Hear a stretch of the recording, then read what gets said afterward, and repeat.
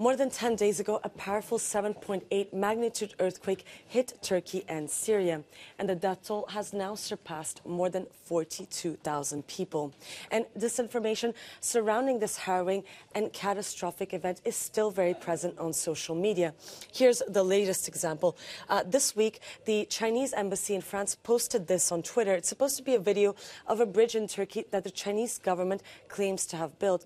And they go as far as to say that the structure resisted the powerful earthquake thanks to their technology. And they even used the hashtag ChinaTech in the tweet as a way to boast Chinese innovation in the region. Later, this article was published claiming that the Çanakkale Bridge, that's what it's called, remained intact after the earthquake. And it also says that the structure was built in partnership with a Chinese company called Sichuan Luqiao. The bridge really does exist. It's located in the western part of Turkey, neighboring Greece and Bulgaria, and it's the longest suspension bridge in the world. But was China really the one that built it? Well, we took a look at this international database, which collects information about different structures around the world, and we found that no Chinese company was majorly involved in the construction of the bridge. If you look closer here on the website, it says that the design was spearheaded by a Turkish company, and the detailed design was taken care of by a company based in Denmark. And according to the bridge's official website, there are 4 more major companies that invested in the construction, and 2 of them are from South Korea and 2 others are Turkish companies.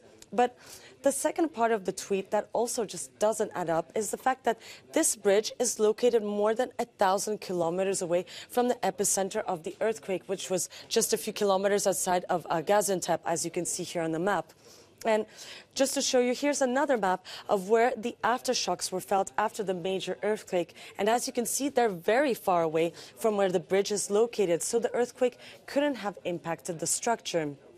And after receiving a massive wave of criticism from social media users as well as from French media, the Chinese embassy in France decided to delete the article and the tweet that you saw earlier on.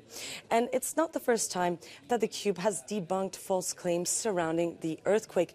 There's been an alarming number of fake videos circulating on social media that we fact-checked for you. If you're interested in finding out more, please check out our website, euronews.com.